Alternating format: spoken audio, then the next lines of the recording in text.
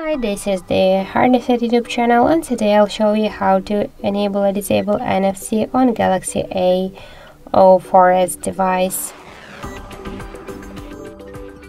So first, let's open the settings app and then tap to connections section. Here you'll see NFC and contactless payments switcher. Just to activate NFC, you should use the switcher. To turn it off, you should click on the switcher once again.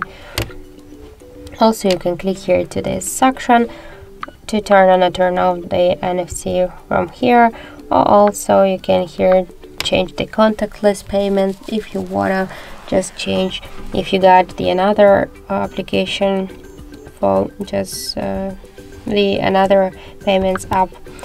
Also, you can use the NFC to turn it on or turn it off just from notification panel shortcuts. To do that, just first click to this plus icon to add the NFC option to your panel.